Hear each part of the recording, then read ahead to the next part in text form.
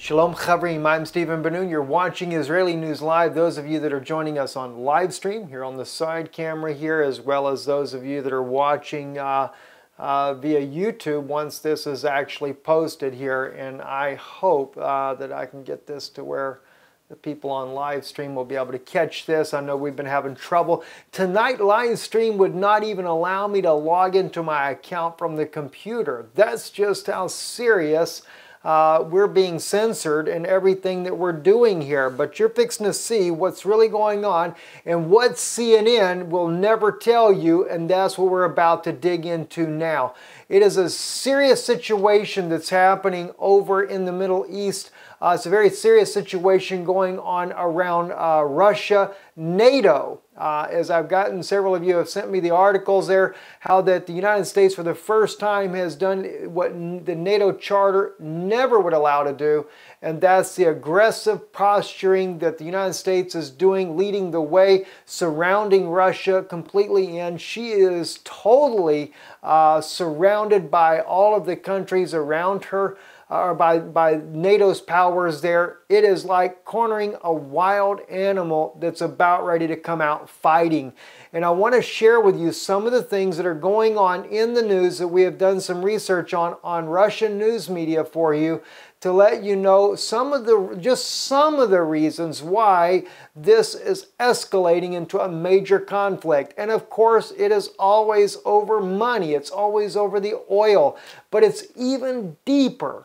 And what we're going to get into here in just a little bit may blow your mind away, because you're going to find out why there must be a war with Russia. There is a major religious reasonings for this. It's not my thought, I can guarantee you that. I mean, I believe they should be allowed to be free and live the way they choose to live, but there is a religious reason behind it. And the Vatican is very much pushing for this war with Russia, and you're going to find this out in just a few moments. But let's first look at some of the reasons why we are at the brink of war as I speak now.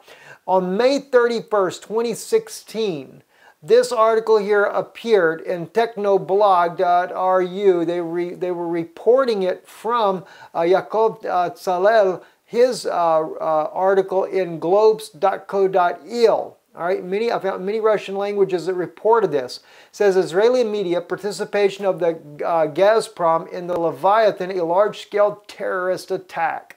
That's the way Yaakov looked at this, as being that if he did participate, it would be like having a large-scale terrorist attack. Now, it's not so much the reason I want to focus on that, but what I want to focus on is the fact that Gazprom was given the right to actually participate in the Leviathan oil field. But those of you that may not know, Gazprom pulled back away from this after the Israeli government actually signed a deal, the courts that is, for the big giant, the oil giants, Noble Oil, and the Derek. Of course, Derek was going to be involved no matter what, because that is an Israeli company there. But Noble, who is also in part with some of the Vatican's big oil companies as well, but they ended up getting the oil rights there. But let's go into this article a little bit. Investments of the Russian Gazprom in the Israeli gas field Leviathan gas giant will partly solve the problem of lack of funding.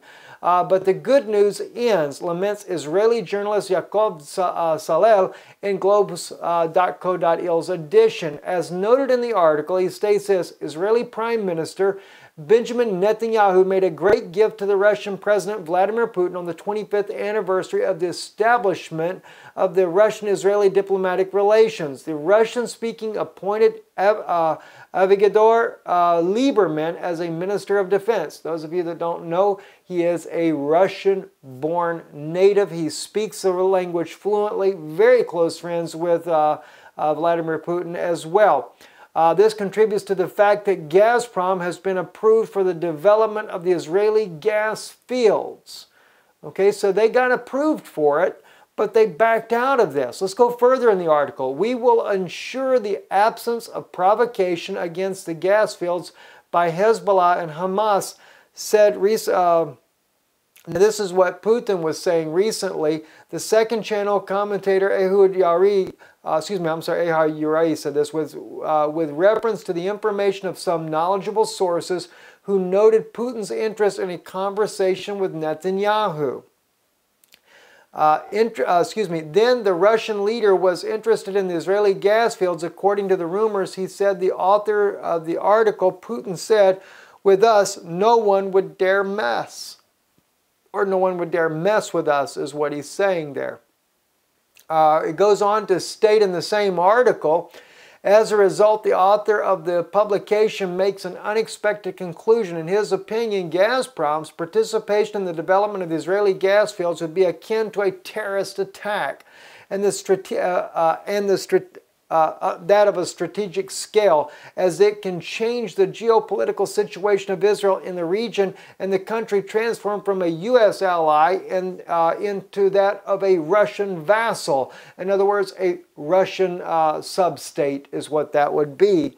Now, this is what the Israeli journalist was likening this to. Now, the strange thing is, though, that Gazprom no longer was interested in the Israeli gas field development, and that came out on uyaz.com on May the 21st. They had backed out of the deal. But the question is why? Why did they back out? Because the Israeli Prime Minister Netanyahu had made sure that they would have the deal, but then they suddenly back out. Well, there's a reason why. There was a press release on the Global News Wire on June the 2nd of 2016. Noble Energy receives plan of development approval for Leviathan field offshore of Israel.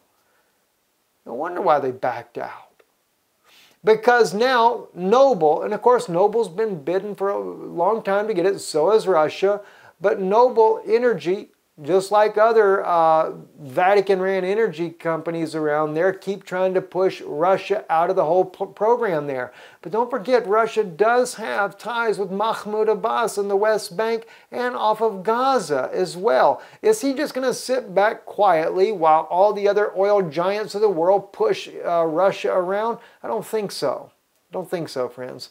Anyway, Houston on June 2nd, 2016, Global Newswire, Noble Energy Incorporated, today announced that it has been received approval from the Petroleum Commissioner and the Ministry of National Infrastructure, Energy, and Water Resources for the development of the Leviathan project offshore of Israel.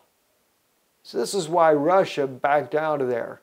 They already knew that this was coming down. Even though they had agreed at one point to do it, they had actually backed out of it as early as May 21st. So they knew that they were being underhanded.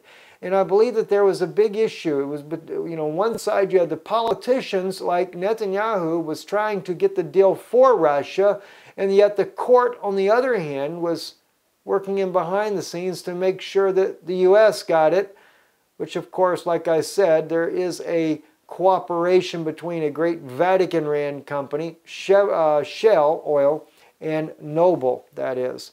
But anyway, very interesting here. The first stage of the development of Leviathan field in Israel, an article Wednesday, June 22nd, 2016. According to the U.S. Geological Survey, the amount of undiscovered, technically recoverable reserves, Leviathan, is a total of a little less than 3.5 trillion cubic meters of natural gas and 1.7 billion barrels of oil, presumably under the gas field at the depth of 5.8 kilometers, is an oil pool, the potential of which with a probability of 17% is 3 billion barrels at a depth of 7.2 kilometers, and perhaps even lies about 1.2 billion barrels of oil. Now, of course, like I found this interesting photo online with, it looks like Pope Benedict there. Money is evil, give it to us, though, is exactly what they say. And that's who's going to get this oil deal to begin with, because the Vatican has a lot of ties with Israel, and they don't have that great of ties with Russia. That's one thing's for sure. And they're going to get everything they possibly can for themselves. Anyway, though, it gets really serious, though. As I was putting this article together, this came up here. June 22nd, 2016. It's not a very old article. It was only a few hours old here. Putin, Russia Russia will force response to NATO's actions. That's the best translation I could do for you on this particular article here. This is a breaking news story. Now, I know RT News was saying something already a little bit about this earlier today. RT was reporting that Russia, after speaking to the Duma, which that's the photograph I'm using here, is where he speaks to the Russian parliament there, the president was making it quite clear that Russia's had just about all they can take now because of NATO on their borders like they are doing.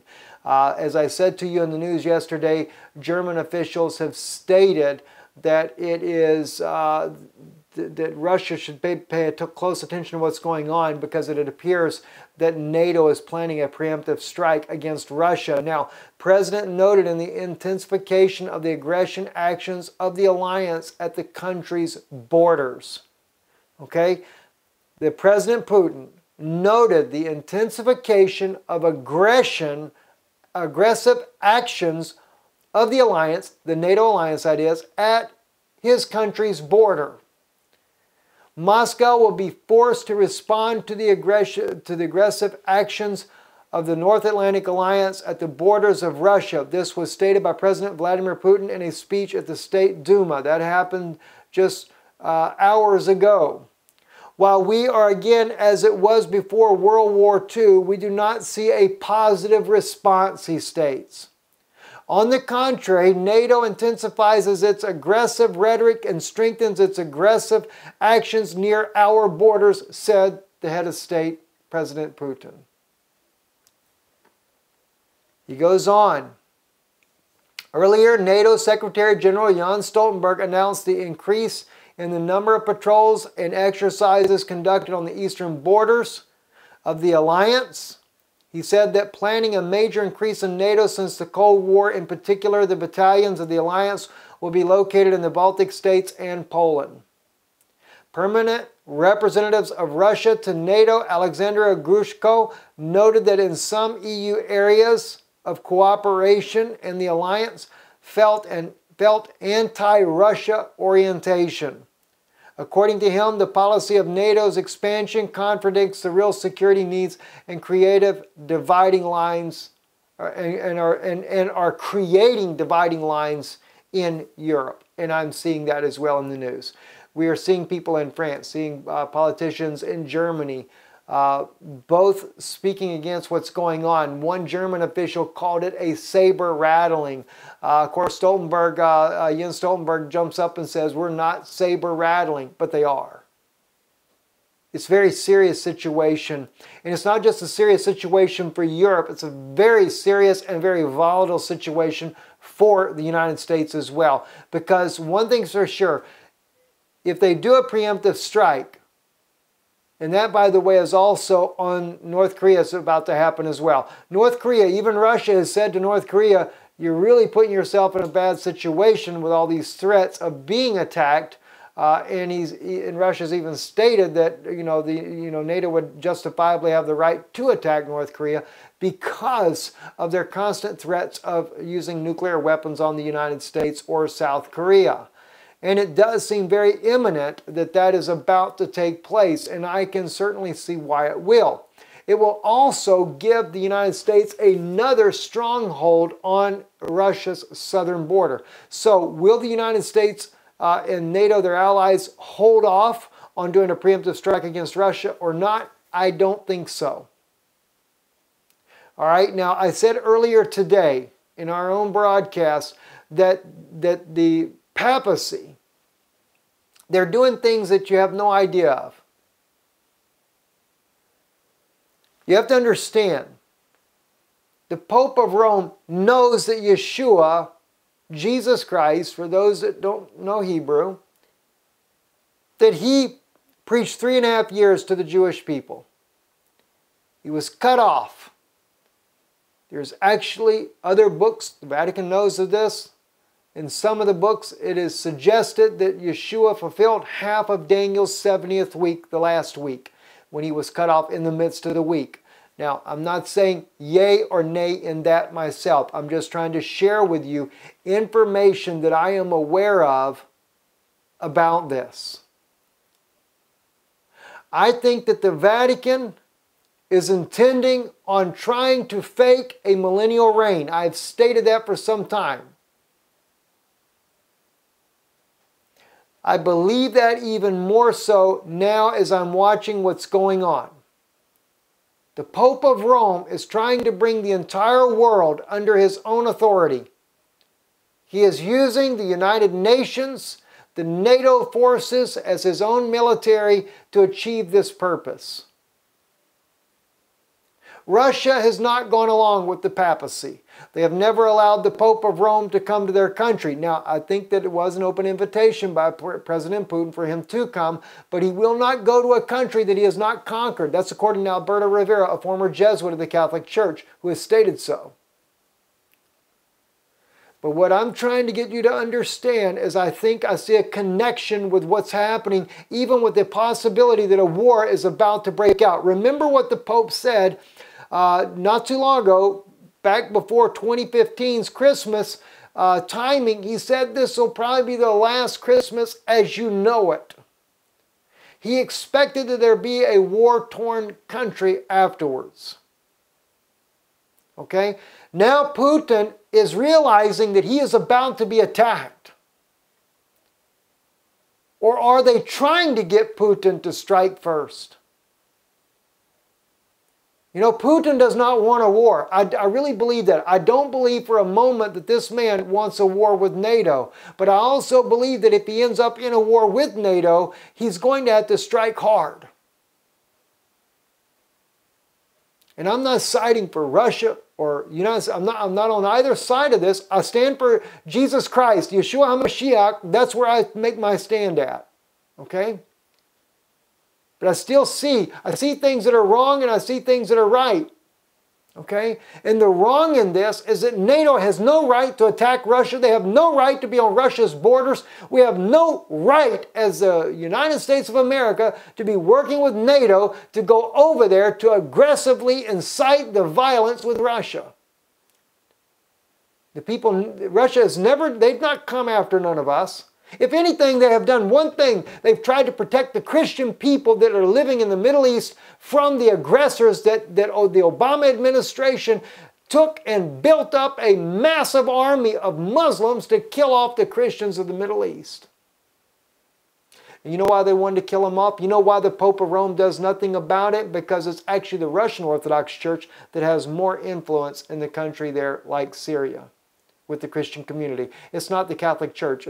They have more power with the Sunnis, not the Christians of the Middle East. They're Coptic Christians. They're not the Pope's Christians, you know, so they're okay. They don't go in line with what the Vatican wants, so they can just kill all them off. But see, what did Putin do? Putin has actually gone there and tried to save those people from annihilation. God bless him for that. Doesn't make him somebody special, but at least he has enough courage to go and stand for those people that are being murdered by the Obama administration's led campaign to kill off every Christian in the Middle East. They ain't gonna like me saying it, but I'll tell you just like it is. All right, now, something else I want to bring up to your attention in just a moment. I will. I meant to put a clip up there, but I didn't. But let me just show you what's going on here. Now, this is not articles. This is me writing this on the screen here, if you can see it. The Pope needs to get rid of Russia, in its opinion, okay? In order to fake a millennial reign, as I said. This is why the Vatican set up its own communion service in May of 2014. They are trying to pick up where Jesus left off in their diabolical way. All right? In other words, what I'm trying to tell you here, if the Vatican is looking at the 70th week of Daniel as being cut off in the midst of the week and saying that there's still 3.5 years left, then it only seems logical why the Vatican then would take and go into the upper room above King David's tomb, put on his triple crown hat, and say to the world that he is Jesus Christ. Now, I know he did not literally from his mouth say that, but his actions is showing that because the Catholic Church claims that every pope is the vicar of Christ, the substitute, in other words, the replacement for Jesus Christ, Yeshua HaMashiach. So when he went in there, and according to their own news agency, it was men only that participated in the mass service that he did, his reenactment of the communion of Jesus and his 12 apostles. And by the way, they have 70 cardinals as well. So this is part of, he tries to mimic everything that Yeshua did. All right, so he goes in there into the upper room, and what's he trying to do? He's trying to pick up where they left off. He's trying to pick up where Jesus left off. In other words, he's trying to fulfill the other half of the week, and then he knows that at that point there, then the millennial reign is supposed to start. At least that's from the writings that he's seeing. I know I see those. I've seen those writings as well, so I know what he's looking at. But see, it's the two witnesses that are to come. That's what's supposed to happen next, not the Pope of Rome. Now, if you look at it in that light there, let's say this is, and this is, I have to say, I'm speculating on this. I think this is what he's got in mind. I think that's why he said what he said about the 2016 Christmas coming, that it won't be like it was. Why? Because if he did this in 2014, and you had the year 2014, 1 year, the year 2015, 2 years, now you're in the year 2016, that's the third year. He's got to get in there and get rid of Russia in order to be able, by the year 2017 that comes around, he's got to be able to say to whoever he thinks he is that, okay, now we can have a millennial reign because we now have peace. This is what the Pope is trying to do. I mean, this is my opinion. I can't say it's right, but that's why he went there and he drank upon God's holy mountain, Mount Zion, and he did this. He went in there and had that communion in the upper room, and then of course the Catholic Church went down and they had another mass in King David's tomb. Special forces threw him out. And friends, I just got an email from Sister Yolanda. She just sent me an email and said, brother, you may have missed this. Israel National News just showed the other day the Catholic Church came again and they were having to throw the Jews out of the King David's tomb. They said they were coming there for a prayer service. The Jews were holding their ground to not let the Catholic Church in. You want to know why? Because I'll tell you why. I sat right there with Brother Joseph. He's a friend of mine there. He's an Orthodox Jew over the tomb of David there. He's not the leading rabbi, but he's the rabbi that greets the men that come in. And I warned him about what the Vatican is doing. I shared with him what Obadiah's prophecy said. And he was blown away in his mind about it. And I guess it did some good. So this time when the Catholic Church tried to come in, guess what happened? They stopped them. They at least tried to stop them anyway. The Israeli special forces were there. They knocked down one of the men that was holding a Torah scroll, knocked the Torah scroll to the ground, and they arrested two of them and put them in prison.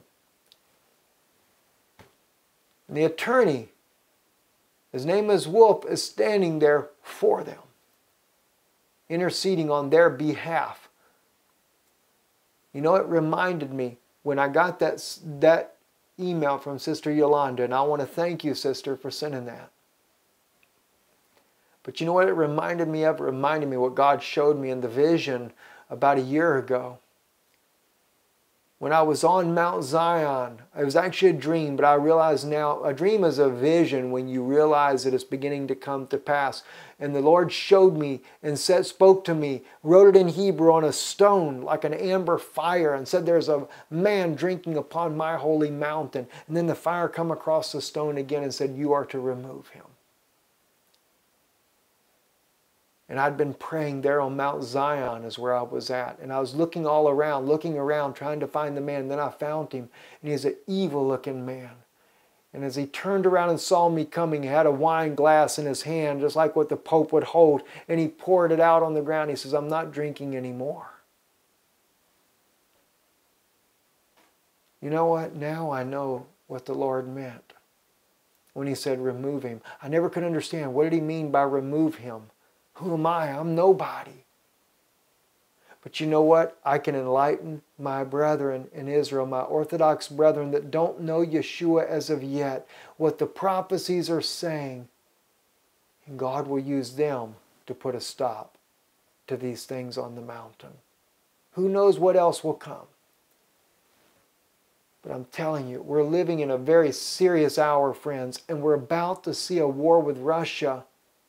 I'm really beginning to think it's really going to happen. I can't say 100%, so I'm not prophesying that there's some war coming with Russia, but I believe there's a very great likelihood that there will be a war with Russia. It may not be a long one, but it will be a war with Russia so that the Pope can say they've conquered Russia as well, so that the Pope of Rome can finally say he has brought peace. After the war begins, then he will call for a peace. Watch what he's doing. Watch what's happening in Rome. Watch what's happening in Israel. Especially watch Israel. It's all coming together, friends. And it won't be long. They'll build that third temple there. You know, it'd be okay if it was a temple for all nations, if it was a prayer house for all nations, but that's not what they're going to do it for. That pontiff wants to be that head leader there. He wants to show the world that he is the Christ. Do you not know? And this is also from Alberto Rivera, that every cardinal in the Catholic Church has Jewish roots. They make sure of it. There's not a single cardinal elected unless they can prove that he's got a Jewish root descent in him. You're going to learn more about this in the very coming days. Pray for me, pray for my family, pray for our safety, because I'm telling you something, we're irritating them really badly. And stand with us. If you believe that what we're doing is of God, I ask you and encourage you to support this work. I don't say that lightly because we can't do it without you, but if you believe that what we're doing is to try to get this to the people. And by the way, I'm not just saying that either. The Lord is, I can't speak to you much, but God has dealt with my heart on something, and the Jewish people are about to know more about the Messiah.